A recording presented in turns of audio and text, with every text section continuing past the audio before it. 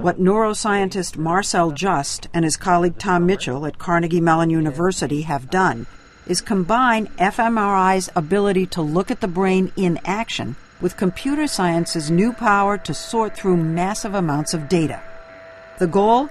To see if they could identify exactly what happens in the brain when people think specific thoughts.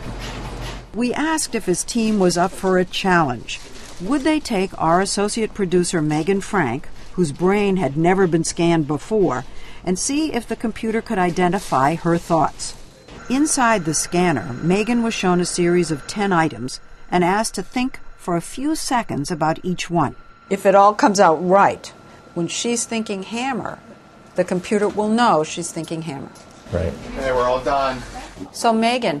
Yes. How was it? It wasn't bad. Good. Within minutes, the computer, unaware of what pictures Meghan had been shown, and working only from her brain activity patterns as read out by the scanner, was ready to tell us, in its own voice, what it believed was the first object Meghan had been thinking about. I think the word is knife.